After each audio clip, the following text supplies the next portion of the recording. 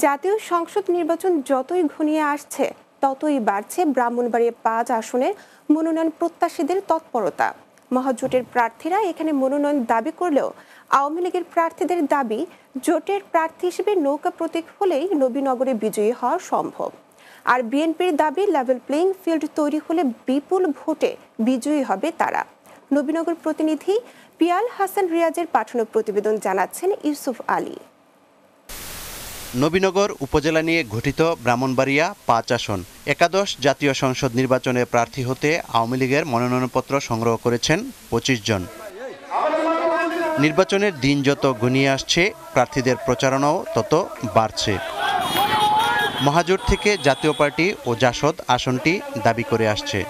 গোটা জাতি অসহায়ত্বের মধ্যে আছে, একমাত্র হুসাইন মোহাম্মদ এরশাদ এই মানুষের যে দুশ্চিন্তা এটা থেকে মুক্তি দিতে পারে।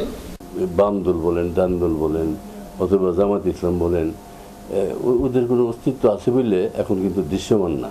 যদিও মানে বেশ কয়েকবার বিএনপি ক্ষমতায় ছিল, জামাত নির্ভর বিএনপি, কিন্তু এখন কিন্তু আমরা কোনো অস্তিত্ব দেখতে পাচ্ছি না।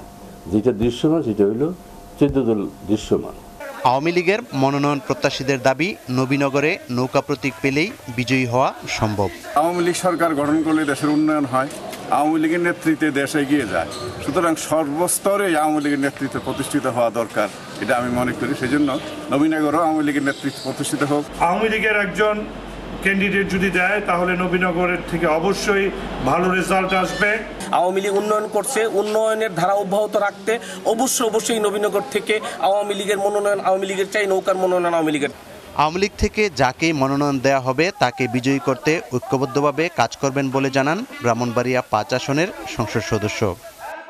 বিএনপি জামাত জোটকে প্রতিহত করতে হলে ভোটের মাধ্যমে আমাদেরকে মিলেমিশেই কাজ করতে হবে।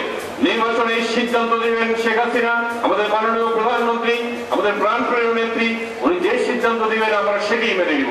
বিএনপি বলছে, রাজনৈতিক হয়রানি দূর হলে বিএনপির প্রার্থীর পক্ষে রায় দেবেন ভোটাররা। সকল মিথ্যা মামলা আমাদের নেতাকর্মীদের বিরুদ্ধে যেগুলো করা হয়েছে সেগুলো বন্ধ করতে হবে এবং তারপর একটি লেভেল প্লেইং ফিল্ড ক্রিয়েট করবার পরই আমরা মাঠের প্রচারণায় নামব। তবে দল যেই সিদ্ধান্ত দিবে আমরা দলের কর্মী হিসেবে আমরা দলের কমান্ড অনুযায়ী আমরা কাজগুলো করব। মনোনয়ন প্রত্যাশীদের তালিকা দীর্ঘ হলেও কে কোন দল থেকে মনোনয়ন পাচ্ছেন তা দলীয় সিদ্ধান্ত পর্যন্ত অপেক্ষা করতে হবে। Yusuf Ali, Bangla TV, news desk.